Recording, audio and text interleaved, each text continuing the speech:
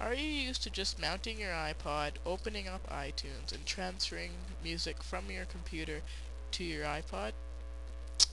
Most of us are used to that. But what happens if you want to transfer a track from your iPod to your friend's computer, or from your iPod to your computer, or you've gone over to your friend's house, you transferred music from their computer to your iPod, and you want to bring it home with you? Most of you probably use the disc mode in your iPod, but did you know there's a way you can actually use the music that's on iTunes in your iPod? Yes, you can get it out of your iPod. Say that you've lost your iTunes library. What are you supposed to do? If you haven't backed up your music, most of it's probably going to be on your iPod. How do you get it out of your iPod? Hi, I'm Alex, and I'm going to show you how to get your music out of your iPod and unlock its full potential. So, in my video description, there's going to be a link to this website for Senuti. Senuti is an application that unlocks your iPod and lets you get your songs. So, I'm going to download this here now. And as you can see, Senuti is for 10.4 and up. If you're running 10.3.9 Panther, then you're gonna need to download Senuti 0.33. If you're downloading version 0.50.1, this is for 10.4, so that's Tiger, and it's also for 10.5, which is Leopard. Okay, so Senuti will download, and once it's finished, it's going to say BZ2 at the end. When it's downloaded and it says that, you have to change that to just DMG. I'll show you in a couple seconds. Okay, now, you see on the file here, press return, and take away 2ZB and the period.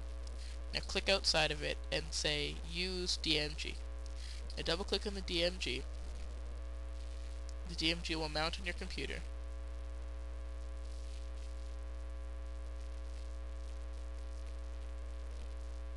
And open up. So here it says drag Senuti into your applications. For the purpose of this presentation, I am just going to open it right out of the DMG. So here's Senuti. Here is your iPod's library down here with all your playlists, and here's your iTunes library down here with all your playlists. In your iPod, this is my iPod area here, all the tracks with blue on the left means that they are already in your iTunes. The ones without blue on the left mean that they're only on your iPod. You would most likely get this if you don't automatically sync your iPod, if you manage your tracks separately. If you don't, every time you plug in your iPod, if it doesn't automatically sync, and that means that you'd probably get this. If you automatically sync, they'd probably be all blue. So in the preferences, you can set your default location to save in your iTunes music folder, your home folder, or choose whatever you want. Here you can there's mostly just little things in here. It's not that big a deal. Anyways, I'm gonna take just to show you how this works. I'm gonna take a song. Let's take 1, 2, 3, 4, and I'm gonna transfer it. As you can see, it's transferred onto my desktop in the folders from the artist to the album, and there's the song right here. As you can see, I can click here and I can take a preview of the song.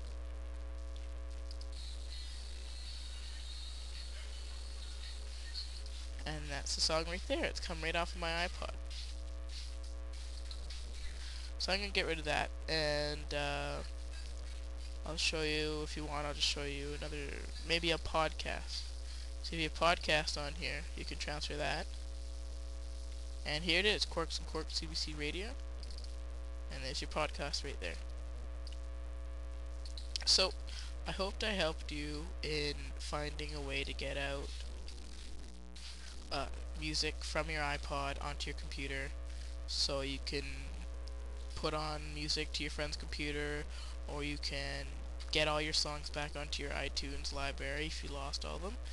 and I hope I help you in that area. This has been a how-to tip on how to get iPod songs off of your iPod. Thank you.